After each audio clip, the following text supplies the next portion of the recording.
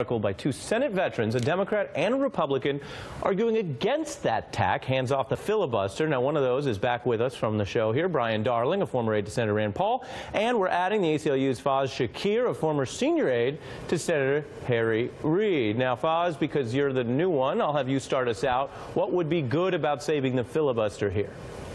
Oh, I think for Supreme Court nominations, a lifetime appointment, it's important that that particular nominee receive a bipartisan 60-vote threshold. I think that that's fair. That's been the precedent for many, and I think it should remain the precedent for every president going forward. I just think Senator Reid was right when he pulled the nuclear option for all other nominees in order to repair our democracy and accomplish tremendous gains for President Obama and our country. You sound defensive. Nobody even brought that up yet. Yeah, I think it was the right thing to do. I know it's going to come up, so I'm saying that it was the right thing to do. All right, I know how this works. Brian, let me read from your article and give you a chance to weigh in. You make an interesting point here, and one that some people might be surprised to hear from a Rand Paul aide if they're making certain assumptions, but you write the filibuster, by slowing the process and giving a bit of power to the minority party, ensures important changes get serious consideration. It forces cooperation, and from our own experience, you and Jim Manley write, we can attest that it works. Explain. Well, when Jim and I wrote that piece, we agreed not to discuss the filibuster of nominations. It was more so in legislation. But right. I mean, when you look at the cloture rule, it does not make any distinction between legislation or a nomination. So there really isn't a distinction. I mean, ultimately, I think Democrats made a huge mistake, and they're paying a price now for pulling the nuclear option trigger and getting rid of it on lower court nominees and cabinet. There it is. There it is. Yeah, there it is. This is like an old couple. This is like the fight we knew was coming. Go ahead, Brian. But look at all the nominations. Brian and then Faiz. Sorry. Look at these nominations that would have maybe been different had there not been a nuclear option.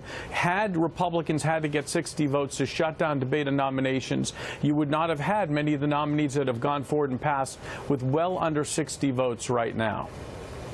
So I think that a president deserves to have his own team. When we pulled the nuclear option under Reid, we got approximately 100 judges confirmed. We remade the federal judiciary. It's a tremendous accomplishment for President Obama. And I think if you remember, President Obama was dealt historic obstruction by Republicans. And I think Senator Reid was right to say we need to repair our democracy, pull the nuclear option, allow a president to pick his team. It accomplished a great amount. Now, I think you have some people who I think shouldn't be in the positions that they deserve to be in. However, it was Donald Trump who's responsible for choosing these unqualified people and putting them into positions where they shouldn't be. And I think it's up to the Republicans, all of whom have voted for him. They own this problem now. There's no reason why Democrats should have to vote for any of them because of the nuclear option. So let's look a little bit, though, at the legislative piece and the leverage here. Because, Brian, you used to work for Rand Paul, who used the Senate to make certain points and put pressure on issues that may not have had, forget a majority, he may not have had 10 senators with him. I mean, there was a period when he was pushing on the potential abuse of drone strikes and who would they target and the due process rights of Americans, and that was a lonely fight within both parties. Talk about that use and why that's important.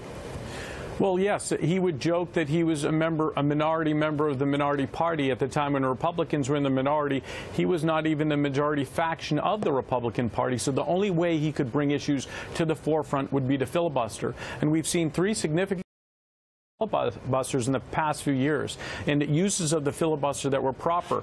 Chris Murphy filibustered for gun control just as recently as last year. He had two in 2013 with Rand Paul and Ted Cruz, who filibustered to slow government spending to put a focus on Obamacare. Now, those are all legitimate uses of the filibuster. The problem, I think, becomes is if you get rid of the filibuster, you're going to get rid of the rights of the minority, the rights of individual senators, and we're going to become more monarchical in a sense. We'll become more top-down, where your leadership and your president will have far more power than average members. And you can forget about Rand Paul and backbenchers like Bernie Sanders, for that matter, because they'll be much less important. It'll be all about leadership, what leadership wants to do, and that will sideline most members. And that's not the way our founders put together this republic. So, Faiz, go ahead. I just want to remind you of a stat. Before President Obama came into power, there were 68 nominees, 69, who were filibustered, right? 69 presidential nominees. Under President Obama, it was 79. Literally, so you had more than half of the total of nominees who had been filibustered just under President Obama alone. And that's why the nuclear option had to be done, because people were taking them hostage for political ends. And so let me that take this segment hostage for a second and push you forward, because I get your point defending Reid. But when you look now to the Senate and what the Democrats are trying to do in the minority, Faiz, you worked for Minority Leader Reid. What is your parliamentary advice over how they can use the legislative filibuster or holds or other things in what is a Republican-dominated era in Washington?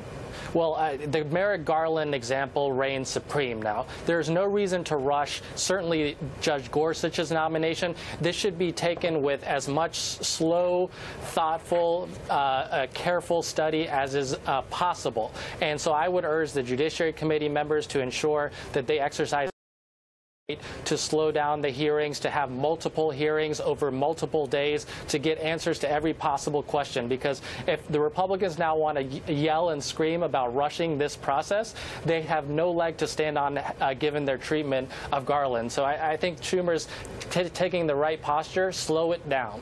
Hey, Brian, you get the bonus, which is the last word if you keep it short. Well, I would advise the Republican leadership to use the rules to steamroll Democrats by forcing a talking filibuster. The filibuster is about speaking, not about saying I'm going to object. Let's make them actually sit down on the Senate floor and speak until they collapse. A Jimmy Stewart, Mr. Smith goes to Washington-style filibuster. Or Rihanna, talk that talk. Brian Darling and Faiz Shakir, thank you both. Hope you'll come back.